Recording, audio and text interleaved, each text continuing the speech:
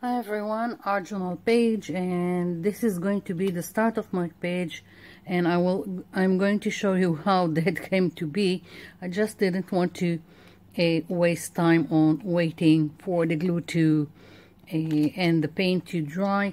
I'm putting this aside for a minute, and I want to show you how to go about it. This is just the white backing of a paper napkin that I usually dye with homemade sprays. They are made from gel food coloring and water. I don't have measurements. I just put some drops in of the gel food coloring, add water, and then I test it to see if it's vibrant enough for my taste. So I've got lots and lots of these, just so you can see how varied it can be. And I like to do it on paper napkins because they are easy to work with. If you leave the some parts white, then they disappear into the background when you use the glue, and it's very versatile. Now, you don't have to have these sprays. You can also use watercolors, distress inks. I will give you some a demonstration. So usually I use the two pieces of the backing of a paper napkin, because then I get two kinds of I don't know how to call it. The first one will be more solid, the other one will be more like the page I've showed you, or like this. So what I do, I take the sprays. I just picked random ones. I've got turquoise, some magenta, and yellow. Most of the time I just, something doesn't, okay, this one bad, I don't know why. Let's take another one, just, okay, red. I do it randomly and I let this just do its thing. That's what I love with the paper napkins. It spreads easily and it's really interesting. I don't try to control it, and then I get so many variations and interest. Now, one of the things to remember is always do it on something like a plastic bag or something like that, or silicone mat, not because you don't want to have a mess underneath it, just because the paper napkin will be wet and you want something that you can lift and put it aside to dry. Now, of course, you can cover everything, you can let them mix, or you can leave white spaces, whatever you want. So this is only one example. And of course, the underneath, I can't lift it really right now because it's wet. The underneath layer will be a little bit different. So moving this aside, let's take something else. So just a silicone mat. This is a silicone mat for baking and I use it a lot. And here we go. It can also be, I can just do something like this and just place it like that. And now I have just a puddle of paint. And I can also take water and help it along. So there are all kinds of stuff that you can do. I can also lift it gently. Again, the more wet it gets, it's more difficult to lift it without tearing it apart. So again, I can take some watercolors and let's take some brush.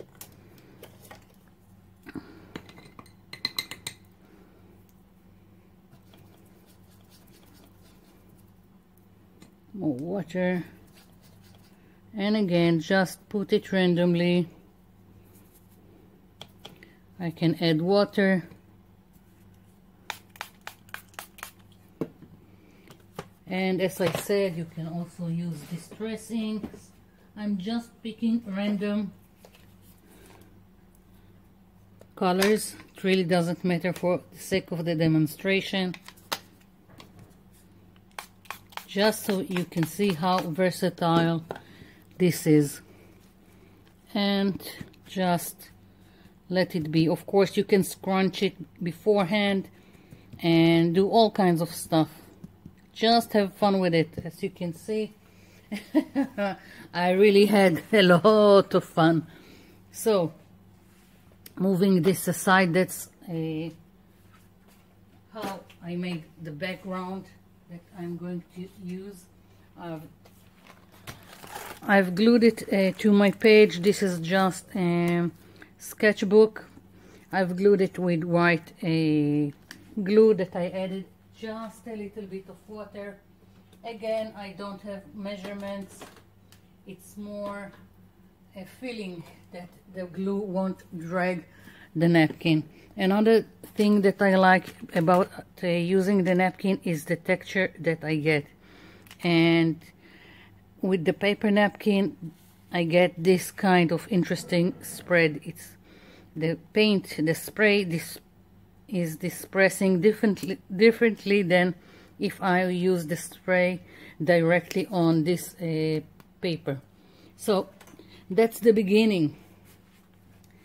So at first I was going to go with one of the paper napkins that are solidly colored, but then I decided to go with this. It was more interesting, and I was thinking that it would be good that I have white space. I'm getting used to having white space, so I think here it's a little bit more.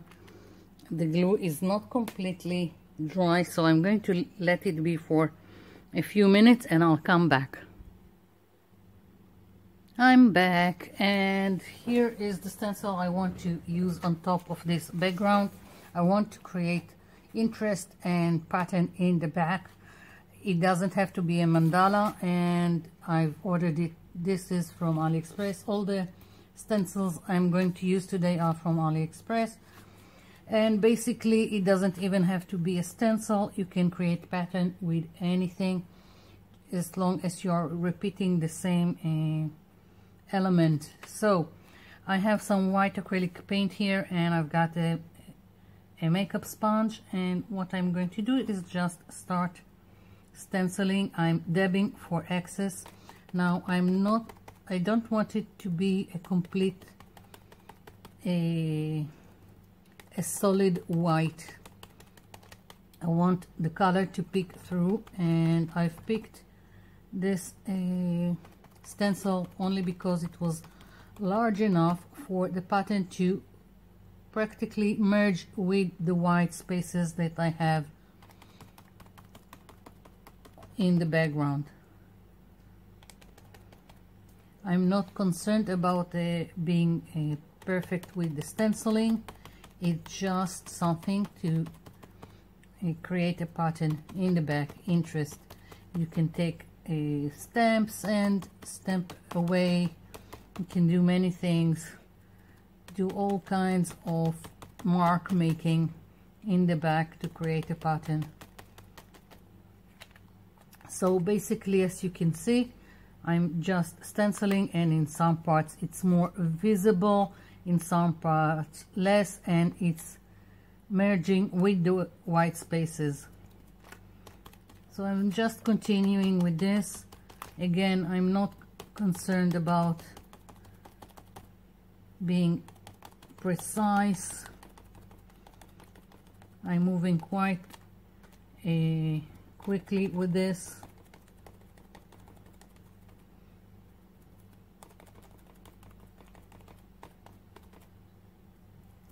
Probably need more white acrylic paint.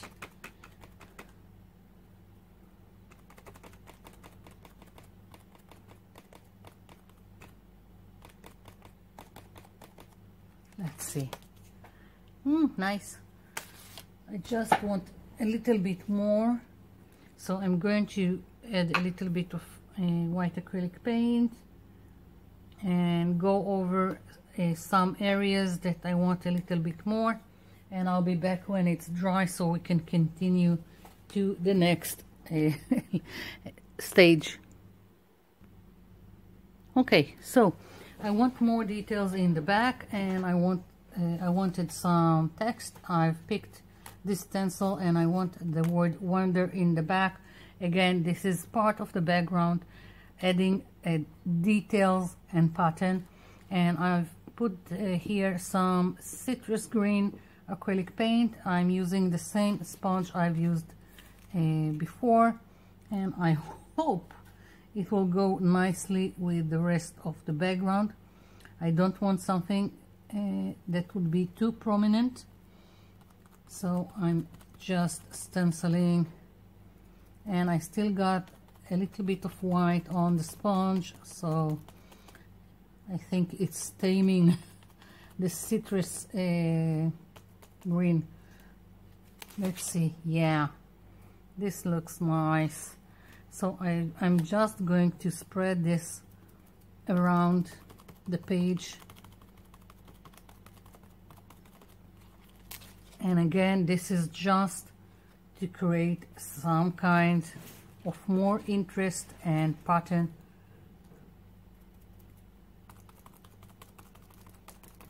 And I know that in some places you can't read the word. It doesn't matter. I could easily gone with a flower, a leaf, or whatever, just to go around and add something to the background. I need more.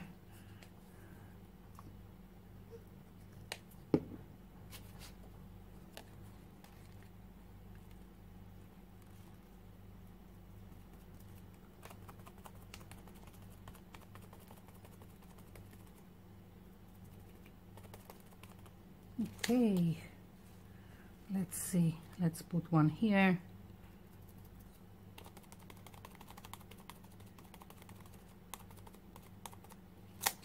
Yeah, and I think I want some going off the side.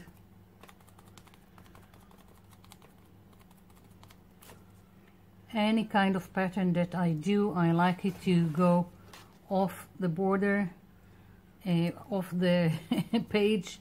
I think it looks more organic this way, but completely up to you.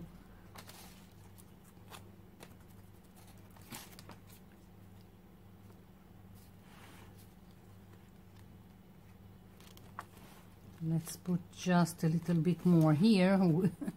I'm just trying to add interest without covering all the white spaces. I'm quite proud of me leaving white spaces. Okay, I think this is enough. So, moving this aside, I want to go now for my focal point, and my focal point is this peacock. And I've blocked the areas that I didn't want with masking tape, and it's supposed to be like this. I think it will go here. Now, paints. I was envisioning something, I don't know, turquoise green, and I don't know, so I've picked some colors. I've got here some deep green, some oxide green, some emerald green, and some, what this one is, some metallic green. Whatever, we'll see what happens. I'm just going to play with the colors. What I think I'll do is put a little bit of each one and just play as I go with the colors. I don't want a solid color, then it looks flat and uninteresting. Of course, you can pick whatever colors you like, and we'll see what happens. Okay. So again, same makeup sponge, and I'm gonna start with this dark green. I'm not cleaning my sponge. I still have a little bit of the citrus green, don't care.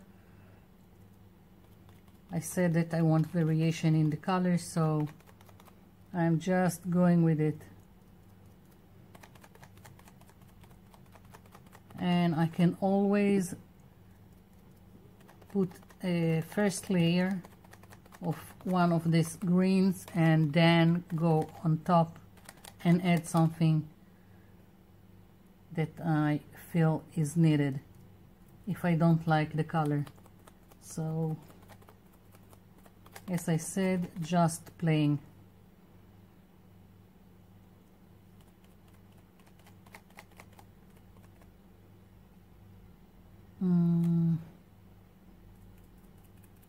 I think I will add the metallic green later on.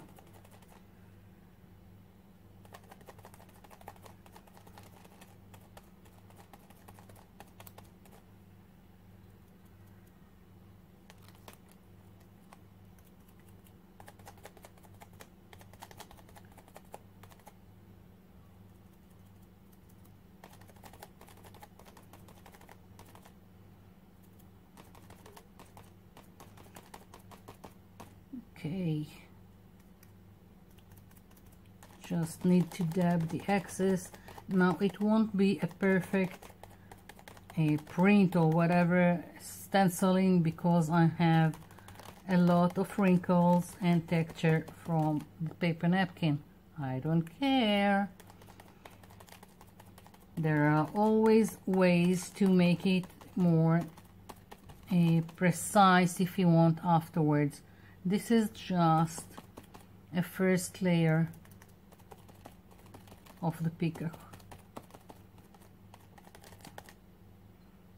I haven't even used yet the metallic green. And now for the metallic,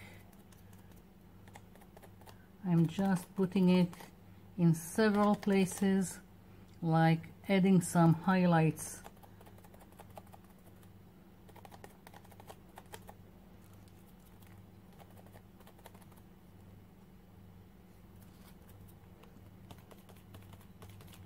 Okay.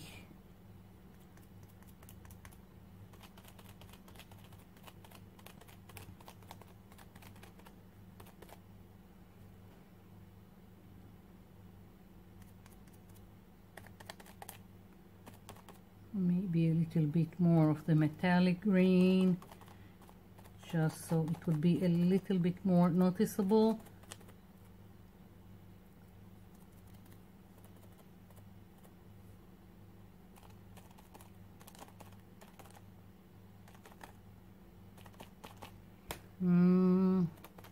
That's it for now. Okay, lifting. Yeah. Now I'm going to let this dry completely, and then I'm going to work on making it more prominent, whatever, more precise, more refined for that matter. So I'll be back. Okay, I'm back, and I've got Posca pens, turquoise and green. I've got Uniball, what they called, where is it?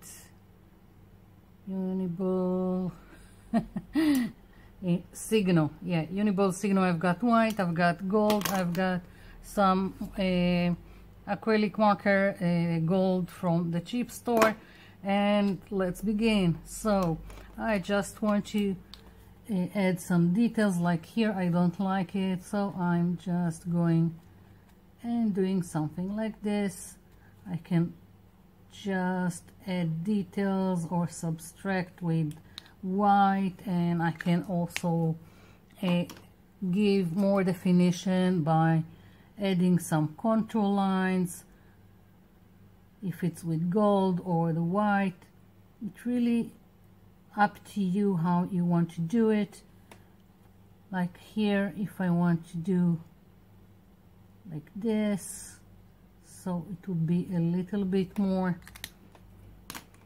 noticeable. I can do some correcting with the white, but you can also do it with a correction fluid. If here I stenciled and it didn't go so well, I can go in with the white and again give it more definition, or with the gold, or with whatever that is working for you. There are no rules for it. I can decide to go with the gold all over and do contour lines for each part of the stencil.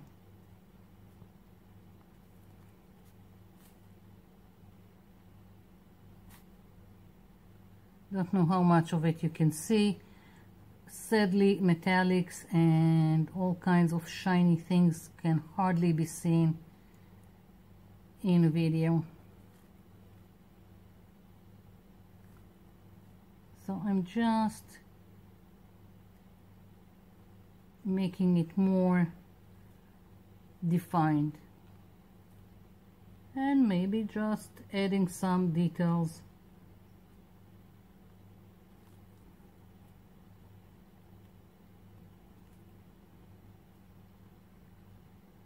I'm not really concerned about how precise it is. I'm more concerned for the parts to be defined.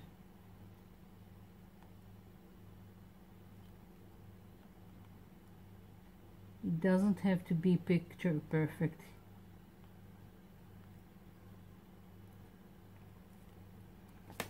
I think the gold adds a little bit more interest, not only in defining.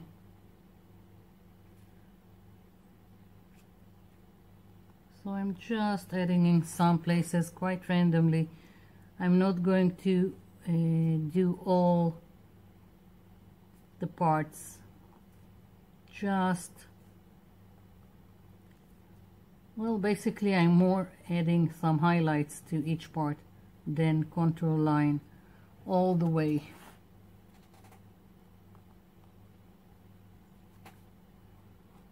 So this is going to take some time. So I'm going to continue and then I'll be back. Okay, so I finished doing this. Another thing that I've thought about, you can also use gel roll pens to do the same thing, and I hope you can see maybe part of the metallics, I don't know. So this is it, that's my page. I hope you liked it. Thank you for watching, and thank you for leaving me comments down below. I'll be seeing you in my next video. Bye for now.